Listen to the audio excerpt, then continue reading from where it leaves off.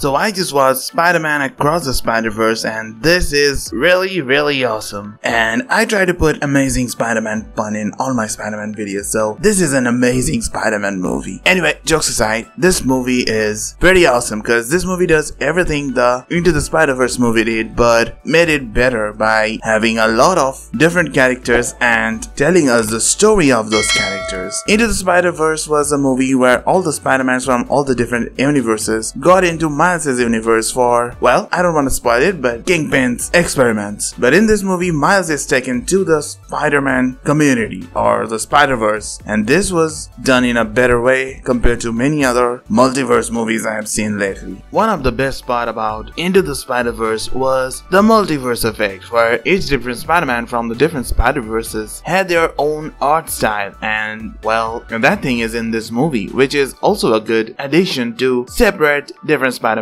The best part of the movie is they learned from what they did in the first movie and continued that, because in the previous movie there were 5 or 6 different Spider-Mans and we got to learn about their history a little bit, but enough for the story. And in this movie we also get different Spider-Man and their backstories or their current situations, or at least make us feel for them. And my favorite Spider-Man is undoubtedly Spider-Man India, but I don't know how to say his name. Yeah, that name is kinda sus. But I enjoy that character, and he was voiced by Dopinger from Deadpool movies, and that was pretty awesome. Cause he was one of the charming characters in Deadpool, and he is one of the charming characters in this movie. Yes, I would have liked some more from some of the cameos, but they had a lot of characters, and telling each of their stories take, I don't know, 2-3 movies. And I've seen some people complain that this is bloated. Well, you may say at times it's bloated, but there will be a direct sequel to this movie. So in that way, this movie was pretty important, because it's like Infinity War, where most of the time was spent with different characters for the character developments, with a cliffhanger ending for Endgame to blow everyone's mind. And the same thing happens in this movie, because the last few minutes of the movie was absolutely mind-blowing. And this movie is probably one of the best Spider-Man movies